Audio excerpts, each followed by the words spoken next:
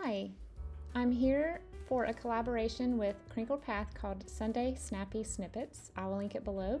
It is just a junk journaling tip or tutorial that is less than 10 minutes long. And today I'm doing sort of a viewer requested video on how I make my Franken cards, Franken pockets. That's not really my own term. It's just pieced together strips that I have left over from end cuts, and then I glue them down onto a piece of cardstock. In this case, I'm using blue cardstock because I'm making blue themed journals, but most of the time when I do this, I use much cheaper alternative of file folders, manila file folders. But this time I wanted to use a piece of blue cardstock. So I just took all of the end cuts from the journals that I'm making, plus all of the other blue colored ones that I found in my scrap box, and I am just gluing them in a row side to side with the glue stick down, and they don't have to be the same width. Then after I'm done with that, I trim off the edge, as you can see. And I've got a little bit of space and gaps that I go back and fill in. And I normally don't care about the little part on the edge that's hanging off. You'll see that I have a little bit of cardstock at the end. That's fine. A little bit of waste is okay. Just because if you put a super narrow strip at the end, it's a little more hard to sew that close to the edge and be able to have it useful when you cut it up to use it for a pocket. And that will make more sense later.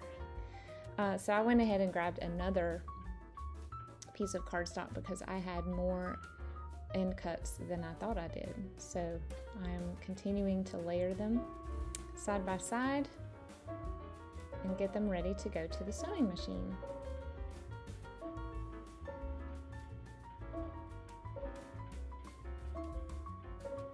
I've got all kinds of blues. I've got aquas, I've got navies, I've got ceruleans, baby blue. This has been a super fun couple of journals to make. I've really enjoyed the colors. And today it's very nasty and rainy today, and so I just feel like working on a blue journal is perfect. I'm also wearing blue today. Not planned. Trimming off the excess again, and then we're going to go to the sewing machine. I just put it on zigzag stitch and I just run it all the way down. I don't worry about trimming the strings on the other end until I'm done. I'm just making sure these pieces are stuck down to the cardstock as well as holding on to each other.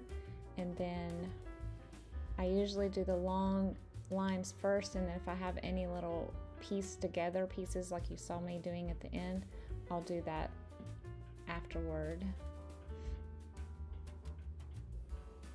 And if you don't like the stitches showing on the back of your journaling cards, you can use these for pockets, but you can also use them as tag and journaling cards.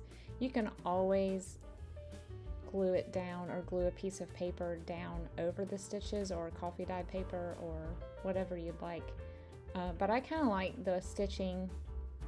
It sort of leaves gaps for writing, and it's kind of fun to write in between the stitches, but that's just me, that's personal preference, so do what you like in that regard.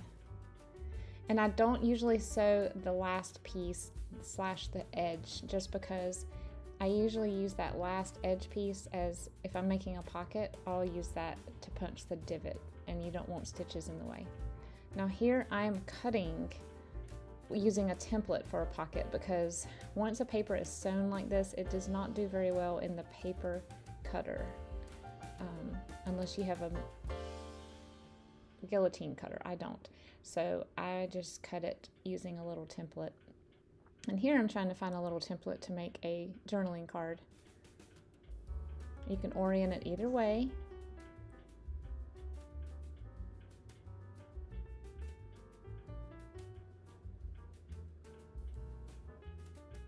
I'm rounding the corners, which works okay if you don't have thread. And then I run over to the sewing machine again. Did not take the camera with me this time.